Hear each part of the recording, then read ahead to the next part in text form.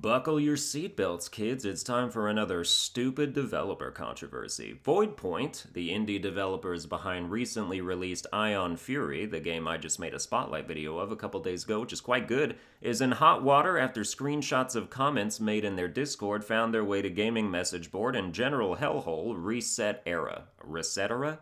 A site I had never heard of before today and wish I could remove from my brain. It's basically NeoGAF 2.0, but worse. And while I'm not super familiar with the history of gaming forums like this, visiting ResetEra for 5 minutes to check on this Ion Fury story gave me a very comprehensively unpleasant idea of what it's all about.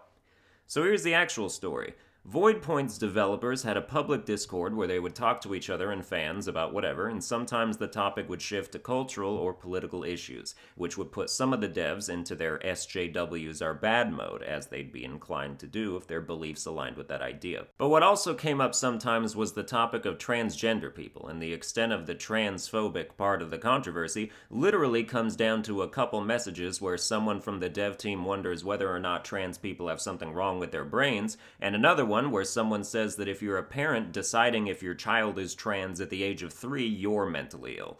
That last statement is 100% true, by the way. That's the same thing Mario Lopez got stupidly flamed for saying, and the first statement is a worthy question to ask if you're not familiar with the research. I've gotten into the topic of transgenderism plenty of times before in Stream of Consciousness, so I won't do it again, but suffice to say that these questions and statements are very much in line with traditional mainstream conservative viewpoints and even moderate liberal ones. They're controversial as far as there are some people who disagree with them. That's it.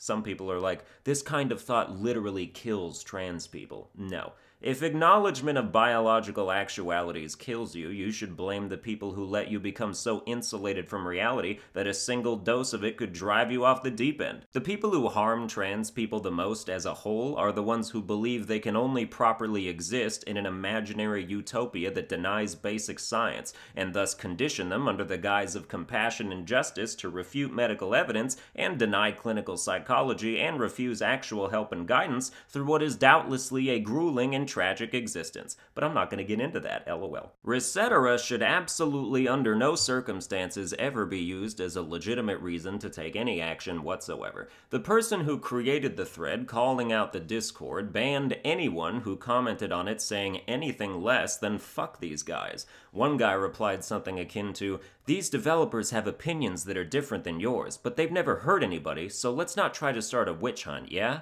He got banned by the thread creator, and the reason given was downplaying bigotry. This is who you're giving credibility by promoting them as a source for your gaming news article. People who ban dissent, speech tyrants. Some of the higher-ups are also pedophiles, according to recent exposés, so that's neat. But the transphobic comments aren't the only aspect of the story, it just bears the brunt of it, and it's the only thing Game Informer mentions in the headline of the article they wrote about it. There were also some complaints about homophobic jokes in the game. Like, I guess on one of the walls there's an advertisement for a parody of Olay lotion called Oh Gay.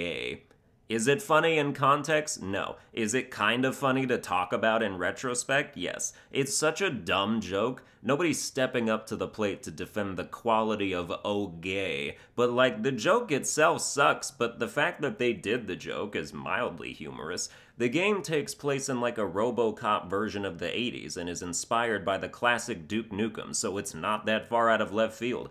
The real story here, which is to say the only thing I would have reported on out of this whole mess, is the fact that if you boundary break the game and look outside the map, you can see a hidden developer message that reads, "Here's secret fag bag, la-ra, unholy fanfare." I don't know what the fuck that means, but a dev message used a gay slur that people can find if they hack, so that's at least mentionable, I guess. I wouldn't want the guy who wrote that to develop my games. I wouldn't want to worry about people finding hidden shit that makes me look bad. That's something I would actually apologize for. But instead, that aspect is taking a backseat to the shocking spectacle of developers expressing mainstream cultural opinions to each other. The funny thing is that by hyper-focusing on decidedly the wrong thing, you're rallying people who are against cancel culture and puritanism when it comes to jokes to just increase the sales of Ion Fury. The game ain't gonna suffer. It was meant for Duke Nukem fans, and you have exposed them for making jokes that Duke Nukem fans would like. Good job there. By the way, I recommend this game for anyone who likes classic FPS titles. I've been playing it more in my spare time and it's just fun. Wish there wasn't fall damage, but other than that, it's a good time across the board. Well, that's going to do it for this video. I hope you enjoyed it. If you did, you can like, share, and subscribe. Follow me on Twitter at Sunburned Albino, and I'll see you guys next time.